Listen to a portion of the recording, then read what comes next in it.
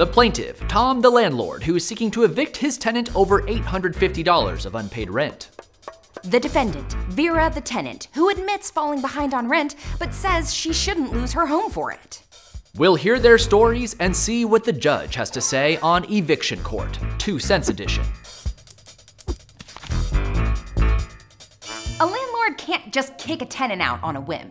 They need to get the okay from the state, and the way they do that is through a civil process known as eviction, or summary ejection. A landmark study by Princeton sociologist Matthew Desmond estimated that there are almost 1 million evictions a year in America. That's 1 out of every 17 renter households. There are many different reasons a landlord can seek eviction, from lease violations to criminal activity to just wanting to sell the house. But the vast majority are over unpaid rent.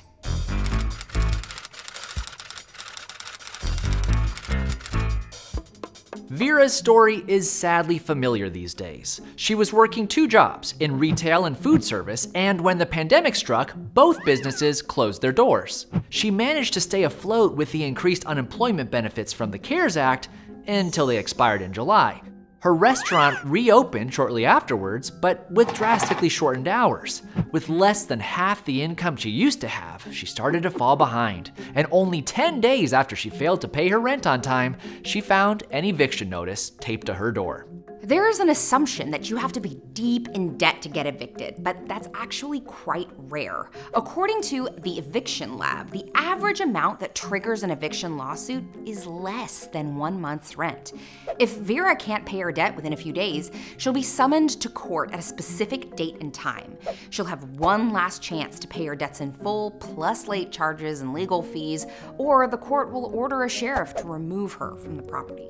Most defendants are highly motivated to pay the money, if they can. They're probably already living in the most affordable unit they could find, and moving into a new place means putting down a security deposit they almost certainly don't have. And that's assuming they get approved. Most landlords won't even consider a tenant with an eviction on their record.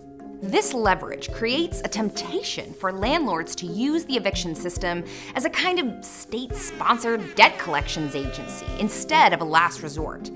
Depending on the state, filing an eviction lawsuit can be pretty cheap. There are even automated apps that streamline the process, and the added fees mean extra profit for the landlord. This has led to a pattern of serial evictions where the same tenants are hauled into court month after month, often paying more than 20% extra on their rent every time they fall behind. So there's definitely potential for landlords to abuse the system, but at least the government stepped in this year to put a hold on evictions during the COVID crisis. Yes, the CDC announced a federal moratorium on evictions until at least the end of the year because, it's hard to quarantine without a home. But there are some conditions. It only applies to tenants making less than $100,000 a year. And the tenant must declare in writing 3 things: that they experienced a loss of income from COVID, that they have nowhere else to go, and that they tried their best to find financial assistance. The moratorium doesn't mean that Vera's rent is forgiven, only that she can't be removed from the premises until 2021. Her landlord is still free to bring her to court before then, where he can contest her claims, change his pretext to something not covered by the moratorium, like lease violations, or just hope the tenant hasn't heard about the moratorium and will leave on her own. Tom the landlord has opted to challenge Vera's declaration, which may sound cold-hearted, but let's take a closer look at his side of the story.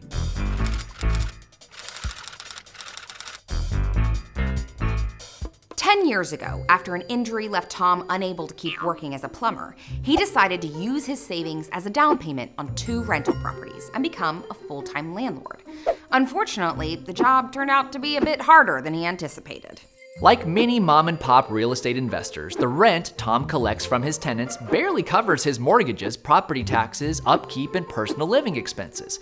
But he figures that the increase in home values will at least allow him to sell the properties in 20 years for enough to retire on. And then along came COVID. Landlord associations across the country are mounting legal challenges to the CDC's moratorium, arguing that it essentially forces property owners to subsidize their tenants' housing. The CARES Act provided some relief for owners, allowing them to defer their mortgage payments for 6 to 12 months without incurring late fees. But like the tenants, those debts aren't forgiven. When the forbearance period ends, Tom will have to figure out how to pay everything he owes or risk losing his properties. Tom's done the math, and he just can't afford to rack up months of mortgage debt without any rental income. As bad as he might feel for Vera, he doesn't think he should be the one to pay for her problems. So his lawyer makes the argument that Vera hasn't adequately searched for rental assistance programs and therefore doesn't qualify for the moratorium. We'd like to say that Vera brought evidence of her applications to numerous government housing grants that had already run dry, and that the judge summarily dismissed the eviction lawsuit. Case closed. But let's get real. The majority of people who find themselves in this situation don't have the time or information to mount a thorough defense.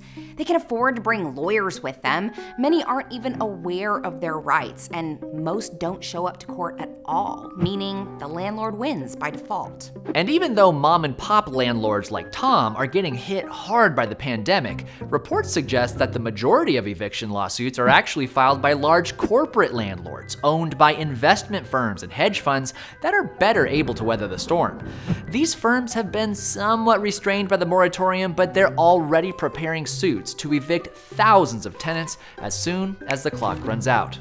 I suppose we could just blame the pandemic, but unfortunately, the eviction crisis began well before COVID came along.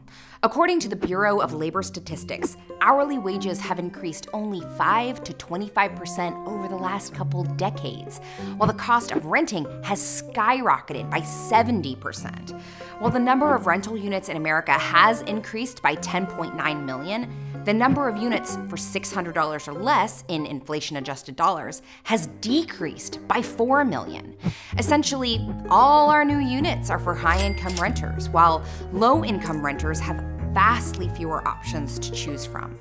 Today, the majority of renters who make less than $30K a year are spending over half their income on rent.